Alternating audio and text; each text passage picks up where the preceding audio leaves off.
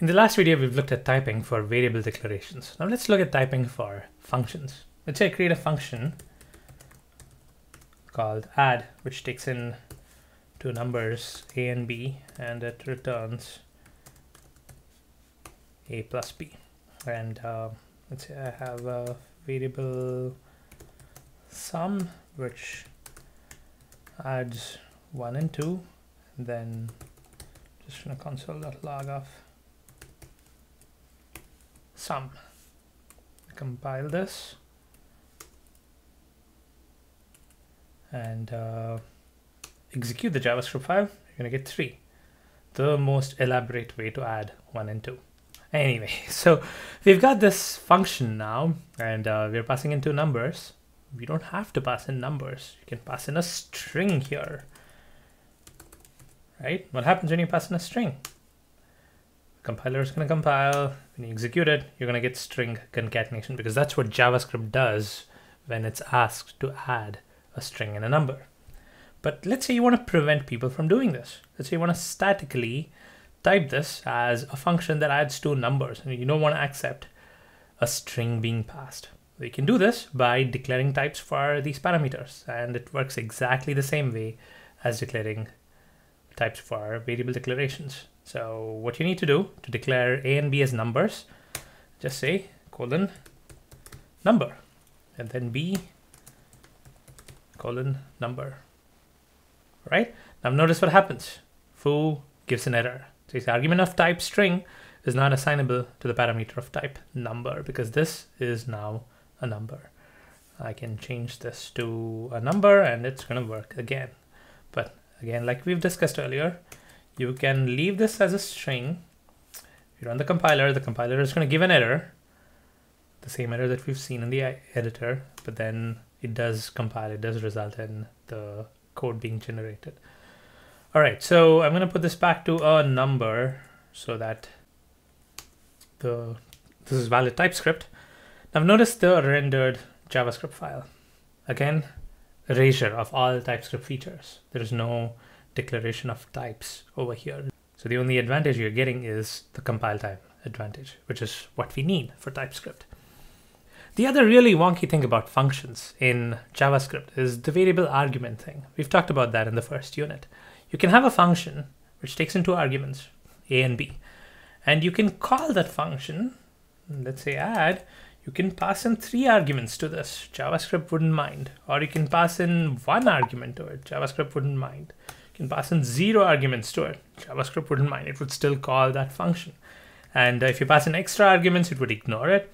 If you pass lesser than what's required, the rest of the arguments would be undefined, right? So this is the typical JavaScript behavior when it comes to functions. But things are a bit different with TypeScript. You notice what happens when I call add with just one number. I get an error. It says expected 2 arguments but got 1. This would have worked in JavaScript, but it doesn't work in TypeScript. The default behavior of functions in TypeScript is that the number of arguments have to match. Even if you're not adding any type information. Let's say I don't do this.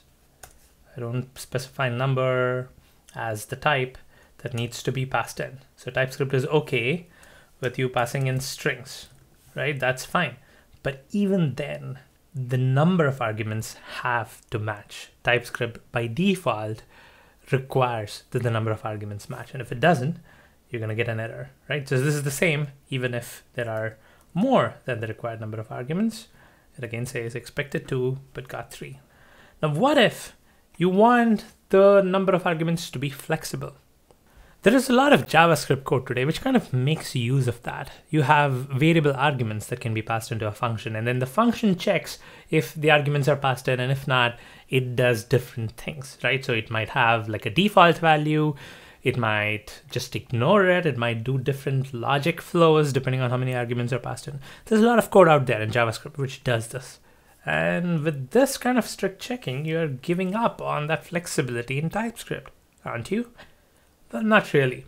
TypeScript has a feature which lets you add variable arguments. Now we have add as a function here. Let's say you want to enhance this function to add either 2 numbers are 3 numbers. So the third number is optional. If somebody passes it in, it's going to add that to the result. If it's not passed in, well, it just doesn't consider it. All right.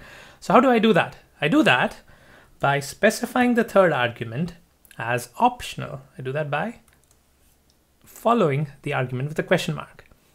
Now, what happens when you follow an argument with a question mark is TypeScript considers this argument as optional. If it's passed in, it's going to take it. But if it's not passed in, it's not going to complain. All right. So now let's say I do add of 1 and 2. This is valid.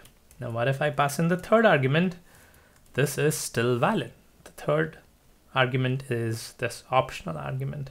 But then again, if I pass in the fourth one, it's going to complain because we had configured the add function for just 3 arguments, right? So this is how you specify an optional argument. The thing about the optional argument is it has to be at the end. You cannot have an argument be optional followed by an argument that's required. So let's consider this. Let's say I make B as optional and C is required. This wouldn't work because if I pass in 1 and 2, how does a TypeScript compiler know if 2 is supposed to be the mandatory C or B? It doesn't know. So this will not work. You need to have the optional argument at the very end. So you can have multiple optional arguments. Let's say I have D as optional as well. So they have to follow, all the optional arguments have to follow the required arguments. Now let's wrap up our discussion of functions with the default value for the optional arguments. Remember I told you that there are a lot of JavaScript functions today written out there which accept optional arguments, and what they also do is if an argument isn't specified, if a parameter isn't specified, they have a default value. The way they do that is by writing an if condition here and saying if C is undefined, then make C as 0, for example.